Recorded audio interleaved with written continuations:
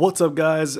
Thanks for coming back to the channel. I'm going to try to do this really quickly, but somewhat thoroughly. I can't really show you in the app because the Obsbot is dead, but I will try my best to explain it step by step so you can go and do this yourself correctly and not freaking, excuse me, not go crazy trying to update this thing, ultimately giving up. So what we're going to do is we're going to start off by this. This is going to be step number 1 to updating your phone's software for the Studio app, and then ultimately leading up to the update of your Obsbot itself, the firmware.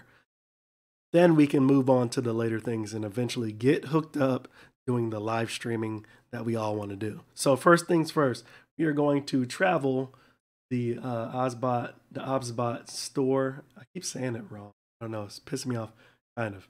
Anyway, you're going to go to the main website. You're going to go to downloads. Very important. The first thing in this step you need to do is to update your phone's app software. So if you got Android, click on Android. If you have Apple phone or whatever, use that. I would suggest that you travel to this website on your phone to download this APK. It would just be a lot easier and faster. So once you download one of those, right, you're going to open it up and it's going to ask you to install it and to override your previous phone's edition of that software. Hit yes, install it. Once you do that, you should be good. So the next step is you're going to then log in. I'm going to try to show you best I can. You're going to try to log in, right? You're going to try to log in, and then you're simply going to click on the very right corner of the screen. It's going to take you to the settings. Once you get to the settings, you're going to scroll all the way down until you see the About Obsbot tab. You're going to click on that. Now, once you click on that, your app version, which is underneath the firmware version, should be completely updated. As of right now, mine says 1.0.30-24. So for everybody who's watching this until they update it again, that's what it should read. When a newer version comes out, you need to redo this process and ultimately do the same thing. Repeat these steps. So once your app is updated, the next thing you want to do is click on your firmware version. Once you click on your firmware version, it will prompt you to upgrade your firmware if you haven't already. Once you do this, don't be alarmed.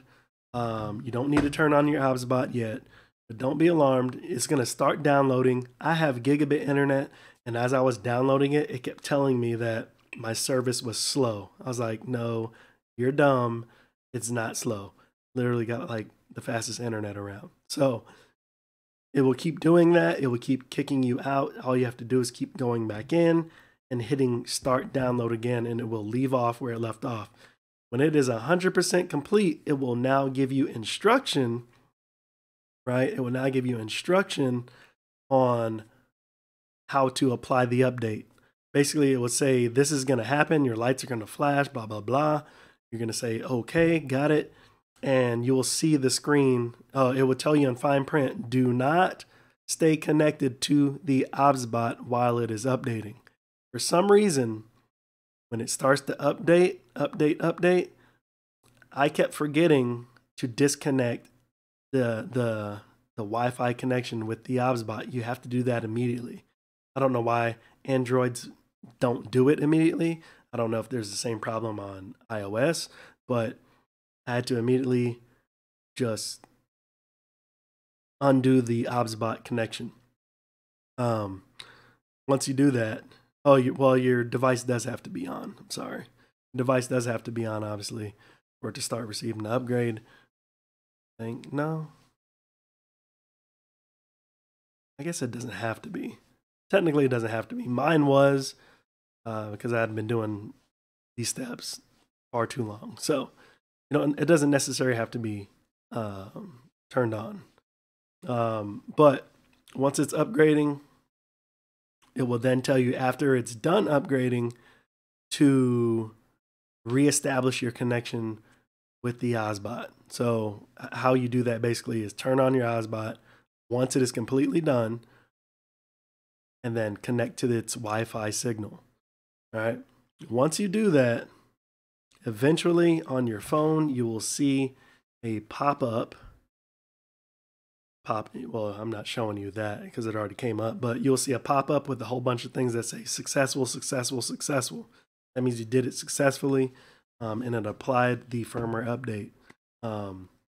One of the things that I've always done is when it was done upgrading, I completely closed the app and opened it back again, because sometimes it has trouble, or it doesn't. It's like there was like a bug in there where if you just try to back out, it doesn't really refresh the application. So just start it over to be safe. Once you do that, you will notice that your device, you need to go again to your settings tab, hit on the About Obsbot tab, and then now your firmware and your software should say updated. They should be updated to the newest. Once you've done that, connect to your Obsbot like you normally do. When you do, it's going to say you're going to connect, you're going to get into your screen, and you're going to be really happy because you're going to be like, yes, everything's updated. Let me hit streaming.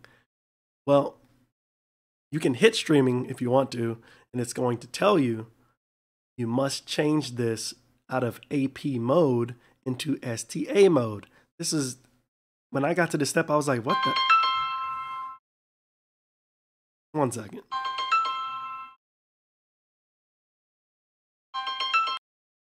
All right, so I lost my train of thought, had that phone call. But anyway, once you get to the window that tells you to switch to the STA mode, it's also going to say something about make sure your aspect ratio is 16:9 / 9:16. Probably going to be like, what the hell? What the hell? So next thing you need to do is you need to back out of that tab and then go to where it says AP right above that, the mode. Once you click on that mode, you're going to click on STA, obviously, naturally.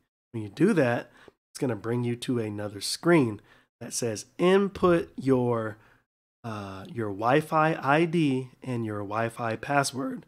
Now, naturally, I thought that it was talking about the Obsbot.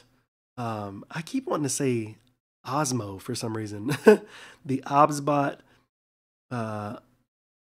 Wi-Fi ID name and Wi-Fi password. That's what I thought it was. So I did it like 4 or 5 times. Couldn't figure out why it was not accepting it. And then something said to me, well, maybe I should try my own home's Wi-Fi ID and Wi-Fi password. Well, that is what you need to do. Once you correctly input the name of your Wi-Fi ID and correctly input the password for your Wi-Fi ID to access your internet, it will say successful. But right before it says successful, you'll know that it worked, because if you look at your Obsbot, it will now beep and it will show a purple. It will be blinking. Well, it won't be blinking, but it'll be a solid purple. You'll be like, what the hell? I never seen it turn that color before. That means you've successfully switched it over to STA. So now you're probably trying to figure out, what do I do next? Well, at this point, you can back out and then go into streaming options, that streaming options tab, and then set up your accounts like your YouTube. It's pretty straightforward, and they have the other custom connection there. I only tried out the YouTube because I was only able to do that briefly before the Obsbot went dead. It's charging now. Can't try anything else until it's done charging. So if you've gotten to this point and you've gotten set up, the next thing that you probably want to do is try to figure out what resolutions you can stream at. I tried 4K 60. It did not work. The highest it gave me was 720p. So I don't know if that's the limit. or if that is, I don't know. I didn't get a chance to play with it before it died, but you know, I got about 5 minutes in of streaming before I try to back out and figure out if I can change the resolution settings. So that's how you technically get this done. Like I said, first step, update your studio app to the latest software update. Next step, update your firmware for your Obsbot. Once you have done that, sign in to your Obsbot like you normally do to record. When you get there, you need to immediately change the mode from AP to STA. Once you've done that, we'll ask you to input your Wi-Fi's ID, your home Wi-Fi ID and password. Once you've done that, it will tell you that you've successfully connected your Obsbot to your home Wi-Fi. Once you've done that, you can now successfully live stream from YouTube or your own custom whatever, like Facebook. Personally, I use Restream, that because you can put all the apps or all the different services like Twitch and all that stuff, roll it into one stream key and address, and then you'll be able to broadcast to all of them at one time versus just YouTube. So that is how I figured it out. If you need any help, please just contact me. Make sure you leave a like, a thumbs up, and if you found this helpful. Again, nobody has done this on the internet. There's only one other video, and he didn't really even explain it while he was doing the video. And he only tried to type it out, but it didn't really help. It was too vague. So hopefully this helps you. It's a little more in depth. You didn't think this was helpful and you found a different way, please enlighten us. But if you do come out and say you found a different way, I'm going to be very upset because you never put out a video to instruct people how you did it. So don't be pissed at me because I'm trying to help out the community. There's been quite a few people that I know who gave up, sent their shit back because they couldn't get it connected to Livestream. So the big thing that makes me upset about Obsbot is that they don't really have any technical support when it comes to really identifying the issues and step-by-step helping people connect into to really navigate the troubleshooting aspect of getting your stuff set up on the app. It's a little confusing. It's a little buggy. So, you know, just take your time. Try to find the answers. Like I said, I stayed up for all night when I was at work trying to figure out what I need to do to connect the damn thing to streaming. So, yeah, hopefully you enjoyed it. Hopefully this helps you go back through the steps. Like I said, and you should be good. Anyways, catch you guys later. I'm not going to say peace.